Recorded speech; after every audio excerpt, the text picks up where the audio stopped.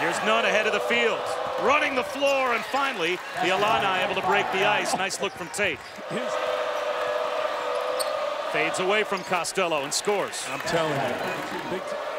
Marvin Clark came on for the first time for Michigan State. Here's Starks for three, and that's a big shot. Hill, tough shot. He knocks it down. Laurent Black lowers his shoulder and scores. Yeah. Hill thought about a three.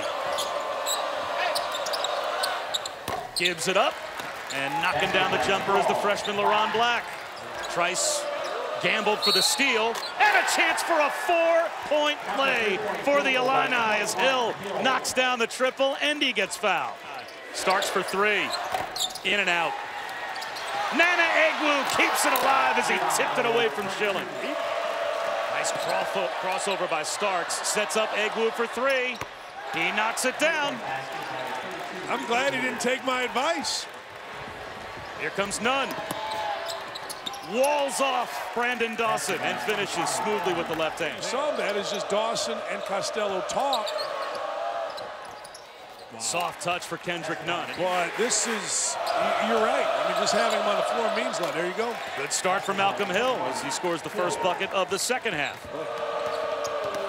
Hill creates some space, forces one up, and is able to knock it down. Fades away. That didn't seem to bother him much. Just tape it up, let me fade away. 10 to shoot. Send it back to the three-point line, and Nana Egwu with his second triple. Nunn goes right at Forbes and muscles him along the baseline. Starks creates some space. In and out. Nana Egwu keeps it alive on the offensive glass. And one of the most underrated, under-recognized elements of his game, as Starks tries a three and rolls that one home, is how quickly he snaps passes off to his teammates. Nunn spinning on the baseline over the top of Trice. Hill crosses over. Too short. Offensive putback, though, is there for Austin Colbert.